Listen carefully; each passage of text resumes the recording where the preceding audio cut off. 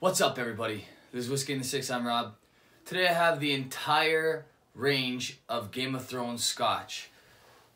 Starting over here on my right, I have the Singleton, Cardew, Royal Lochnagar, the Dalwhinnie, Clynelish, Oban, Talisker, and Lagavulin. I'm going to nose them, taste them, and give them a mark, and I'm also going to give you guys a basic price rundown. Starting with the Singleton, which is House Tully.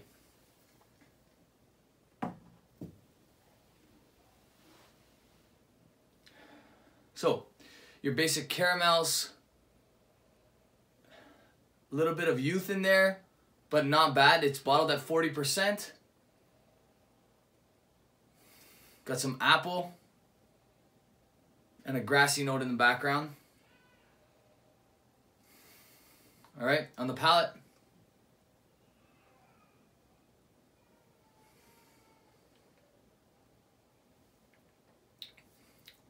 Carries through with that apple, a little bit of caramel on the back end. It's only 40% ABV. I'm going to give you an Ontario price because that's where I'm from, and I'm going to give you the general price that you should find it for in the US. So this one's going for about $30 in the US and $70 at the LCBO. If I had to grade this one, I'd probably give it a high C, low B, just for argument's sake, about a 69%. Moving on to the Cardew, which is the House of Targaryen. All right, that's Khaleesi's house, or Daenerys. Also 40% ABV. This is a Cardew distillery expression.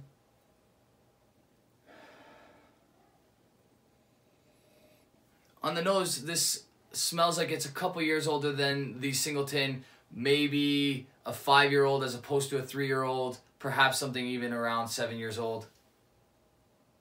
Or a blend of 5 to 7-year-old whiskeys coming from the Cardew distillery.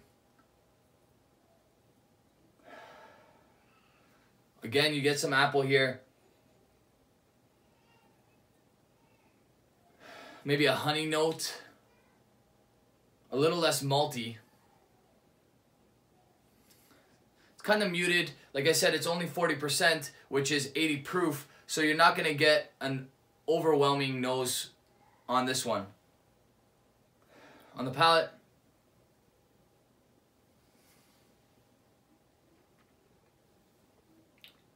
very sweet, very smooth, easy drinking whiskey for around $85 at the LCBO and $40 in the US. You're looking at a decent whiskey. Ontario prices tend to be pretty heavy. That's based on our tax system. But for around $40, I think this is a pretty good buy. So this one I would go with. The Singleton I probably would skip if I had to choose. This one's probably a 71 for me, so a low B, B minus.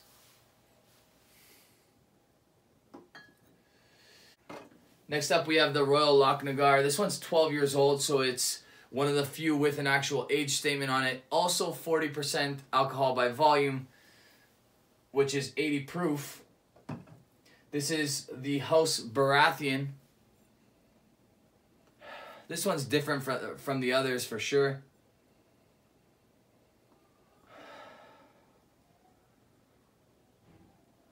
Some nice fruity notes on the nose.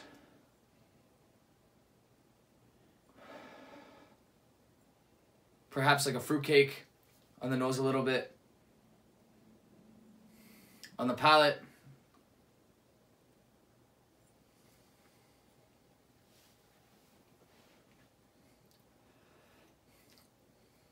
not as sweet as the Cardew. You're looking at a 12-year-old bottled at 40%, so you're getting a lot of that whiskey watered down.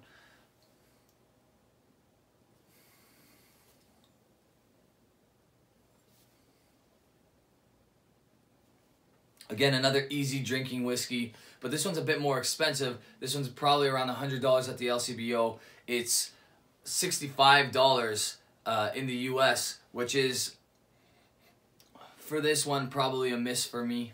So I would give this a 71, which is tied with the Cardew, but because of the price hike on this one, I'd probably pass. Next up we have the Dalwhinnie, which is from the House Stark.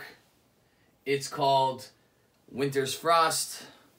That's this one right here. 43% ABV, so 86 proof. This one goes for about $100 at the LCBO, and you're looking at around $40 in the US.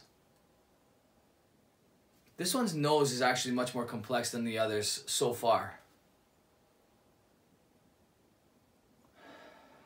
I did a head-to-head with this one in a previous video against the Lannisters because the rival houses. And I really like this one. It's like a cooked apple pie on the nose. A little bit of caramel as well.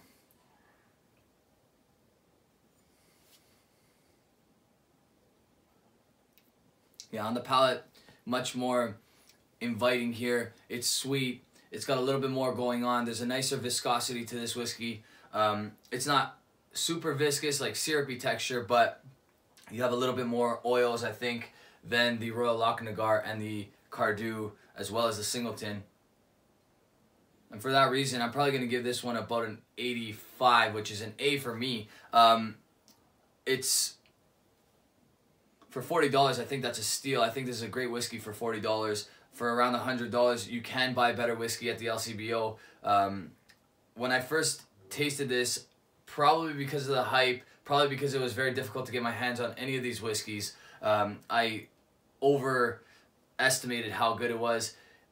I've brought that back to reality now. It's, like I said, around an 85, maybe even a little bit less depending on your palate. I'm a Stark fanboy, so obviously this one's going to grade a little higher probably because of bias, but 85, so it's still a very good whiskey, and for $40, that's an absolute steal. Moving on to the Clynelish. The Clynelish is 51.2% alcohol, so 102.4 proof. All right, this is the highest in ABV, alcohol by volume, than the others of the 8. This one comes from House Tyrrell, and it's got a lot more going on the nose. You're gonna find, especially if you're new to whiskey, that whiskeys with higher alcohol by volume or higher proof are gonna have a lot more going on. They have a lot more flavor. They have been watered down a lot less. That's mainly why. And depending on the company, anything over 46% or higher usually doesn't have chill filtration. Chill filtration is designed to remove all the oils that make whiskey cloudy under 46%. So you're going to get more out of a whiskey with a higher alcohol by volume.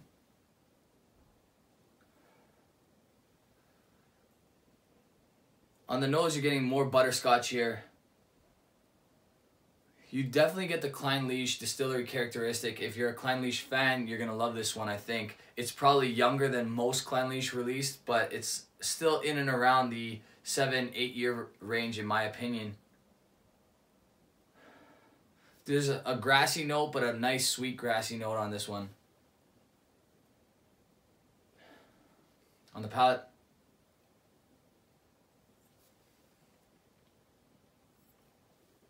super sweet. That's definitely because of the higher ABV on this one.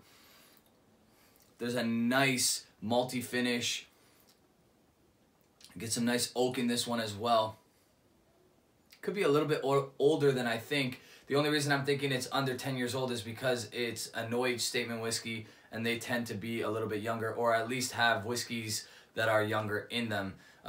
As long as it comes from the same distillery, it can be called a single malt.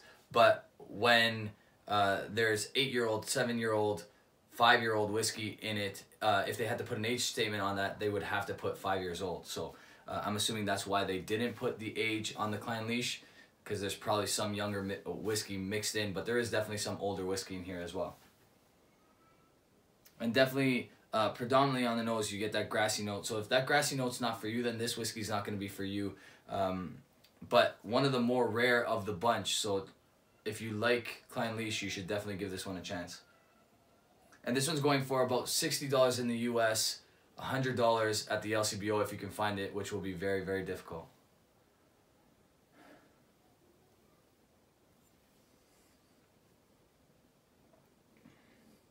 This one's an A for me. It's probably an 87, I would say. I would maybe go down in price instead of up, or sorry, go down in mark as opposed to up if I had to. But 87 I think is a fair mark for this one. I like that they went with a higher alcohol by volume. It makes the whiskey more robust. If you're not used to that kind of stuff, you just add a little bit of water, or no one's judging, you add a cube of ice, and that'll help you with the higher alcohol by volume or the higher proof. So like I said, that's an 87. Very nice stuff. On to the Aubaine. This is Bay Reserve. When I first heard about this one, I thought it was going to be very similar to the Little Bay, but from reviews that I've read and watched, apparently it's nothing like the Little Bay. So I've tasted it now, and I agree, it's not much like the Little Bay. This is 43% ABV, 86 proof. And this is the Night's Watch edition.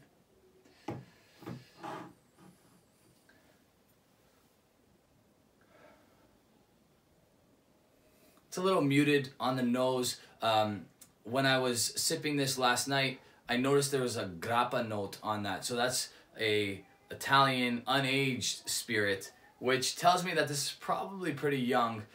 Each of these have added color in them to keep consistent throughout the line. Diageo wanted to make sure that all of these looked the same at least, even though they went with different age statements and different alcohol by volume. But there's definitely a floral grappa note on this one, which I like, but I know for a fact that there's gonna be a bunch of people that don't really like that. On the palate,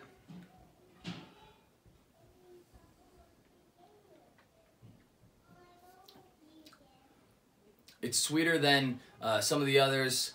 I like that it's a higher alcohol by volume. I'm guessing this one's probably only 4 or 5 years old, maybe even less. There's a decent sweetness to this one. It's not overly sweet. This one's about $100 at the LCBO, $65 in the US. I would say this one's a pass for me. I don't think I would buy this unless I was collecting it. You need the whole set if you're gonna collect it, but this one in particular is one that I definitely wouldn't open if I had the choice. I would definitely try it before I bought it. So I'm gonna give this one a 75. That's a mid-range B for me. Good, but not great, and not worth the price in my opinion. Moving on to the two peated whiskeys, which is the Talisker House Greyjoy and the Lannister Lagavulin. The Talisker is a no age statement as well, but it's bottled at the traditional Talisker ABV, which is 45.8%. They tend to bottle all of their whiskey at that alcohol by volume, so it works out to 91.6 proof. There is the rare exception where they'll have a cask strength whiskey, but for the most part they're at 45.8. This one has a nice barbecue smoke to it, like a wood barbecue smoke, something that you would use to smoke ribs and pulled pork and that sort of thing. And that sweetness, like a barbecue sauce sweetness. I've had people that are new to whiskey try this Talisker and they loved it. It's one of my favorite of the bunch for sure. On the palate,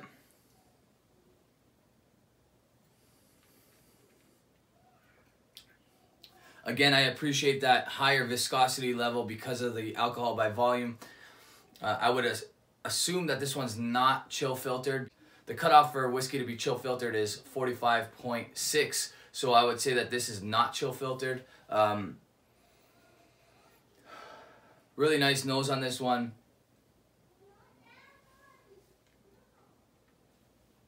It's sweet. It's got a nice buttery texture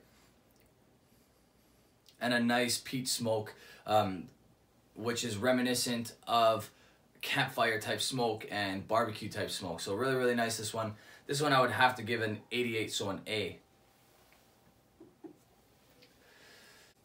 Last up is the Lannister Lagavulin 9-year-old. I love that they gave this one an age statement. They bottled it at 46%, which is the ideal range for whiskey in my opinion.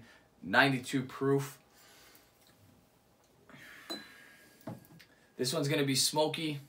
It's from the Isla region of Scotland. It's the only one from the Isla region in Scotland in the Game of Thrones series. Isla Scotch tends to be a little bit peatier than others. But this one is less peaty than the Talisker, believe it or not. It's got a beautiful nose. Honey and light smoke. Probably something that you would get if you were camping and 2 campsites over, someone had a fire going. Very light smoke on this one. On the palate,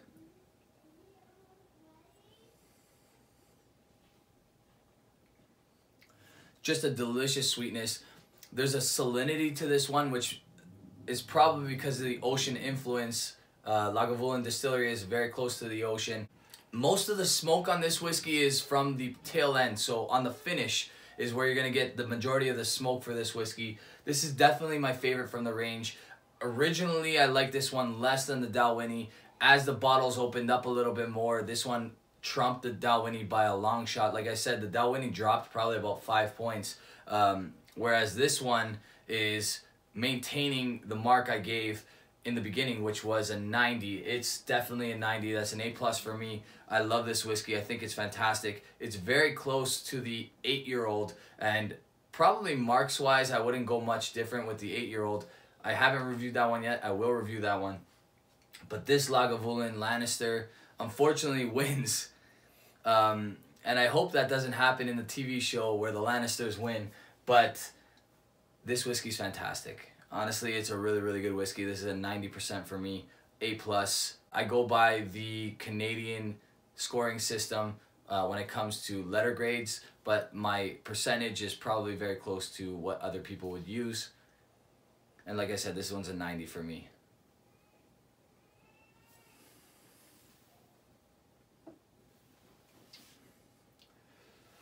Yeah, and what makes this one so great is the palate. The palate's beautiful. The nose is good. The palate's great. Lots of sweetness, a little bit of salinity, and then that beautiful smoke, campfire type smoke on the back end, which is what Lagavulin is known for. So check the Lagavulin out if you haven't already. Guys, the ones that are going to be most collectible in my opinion are the Lagavulin, the Talisker, the Clynelish, the Dalwhinnie, and probably the Royal Lochnagar. Even though I didn't love it, it's got a 12-year-old age statement on it.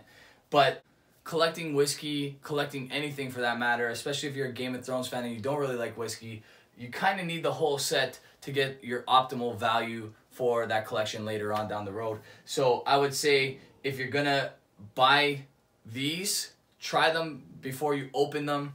The ones that I would open are the Lagavulin, the Talisker, the Clynelish, and the Dalwhinnie. The rest I would leave closed personally based on my taste. Or I would buy 2 of those, have the other ones as backups, keep the whole set sealed, and then have the Lagavulin, Talisker, Clynelish, and Dalwhinnie to drink. Overall, I think Diageo did something pretty cool here. I think this is going to happen more often. It's a bit gimmicky, of course. A lot of Game of Thrones fans are going to buy these even if they don't like Scotch. I don't blame them. I bought these even though I knew I probably wouldn't like most of them. And I've realized that I was right when I opened most of these. But I do appreciate that there are some gems here, like the Lagavulin, like the Talisker, like the Clynelish, and like the Dalwhinnie. I'm going to give away 1 set of all these as samples. And the way to win these is you're going to be a subscriber, of course. So if you haven't subscribed, subscribe now. Then you're going to leave a comment below. Anybody that is 1, a subscriber, and 2, has left a comment below telling me which is their favorite or which one they want to try the most if they haven't tried any. One of those lucky people, an entire set of samples that are 2 ounces each. This way you get to try all the whiskeys and know exactly which ones you would like to open yourself. Alright?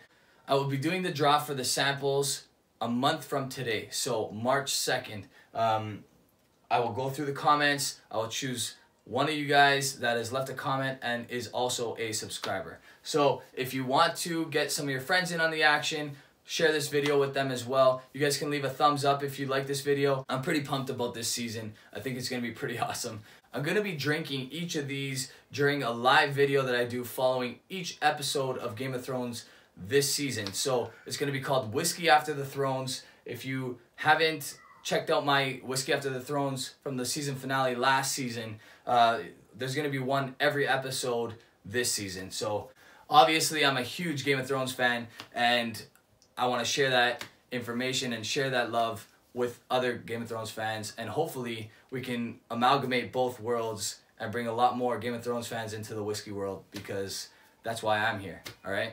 Cheers, guys.